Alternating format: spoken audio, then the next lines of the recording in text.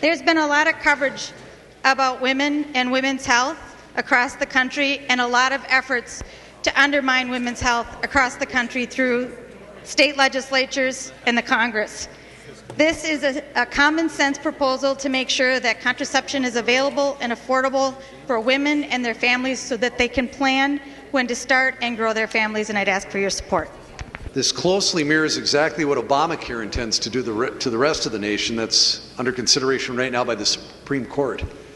And if you're watching some of the proceedings there about what's being forced upon people, this is one of the more objectionable items. There were 3 days of Supreme Court oral arguments about the Affordable Care Act. I wonder if you could tell us which day discussed the contraception coverage. I don't know that they have discussed it yet, Representative Winkler. I don't think I discussed that. My comment was about the U.S. Supreme Court proceedings about Obamacare. And this sort of thing is, in fact, in Obamacare. Representative Gottwald, the answer to the question is never. Never has contraception been an issue in the Supreme Court oral arguments about Obamacare.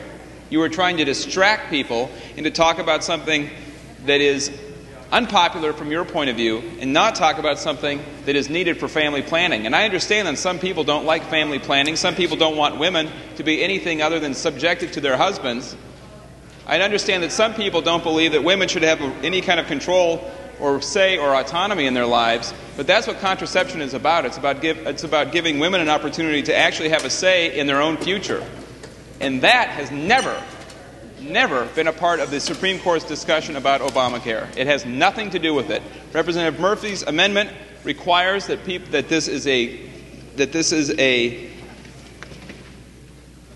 it's an item that is covered in health plans, that health plans have to cover it.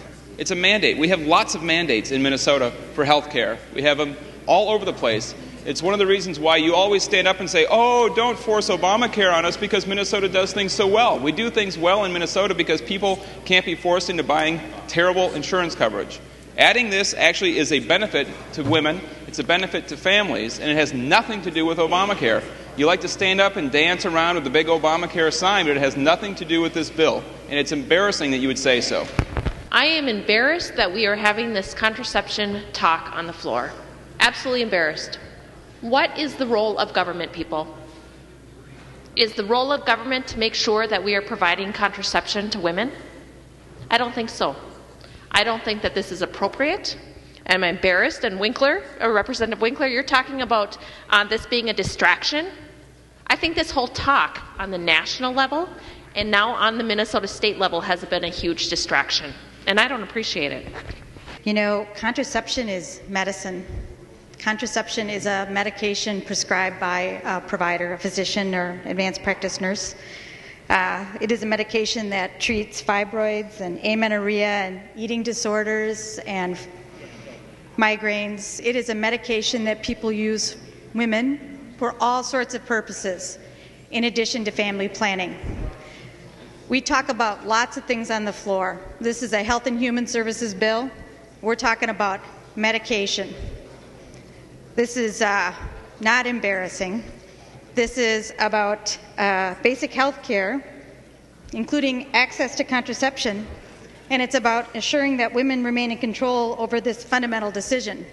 This is about economic independence and planning your family.